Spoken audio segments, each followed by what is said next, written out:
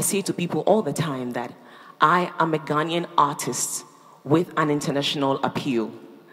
I do not want to be seen as an international artist with Ghanaian appeal.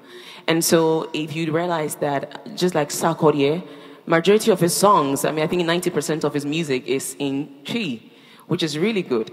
And I know a lot of people will ask you, Sarkodie, what is the meaning of Obedempom bidding? And you'd have to explain to them, right? And explain to them what it is. And I adopted that as well. And so what I do now is that if you hear my music, I say something like Yenkwe. And if you don't understand Yenkwe, anybody here, it simply means let's go. And so what I do is that every time I even introduce myself on TV, and the majority of people who have seen me, the first thing that I say is, my name is Becca from Ghana.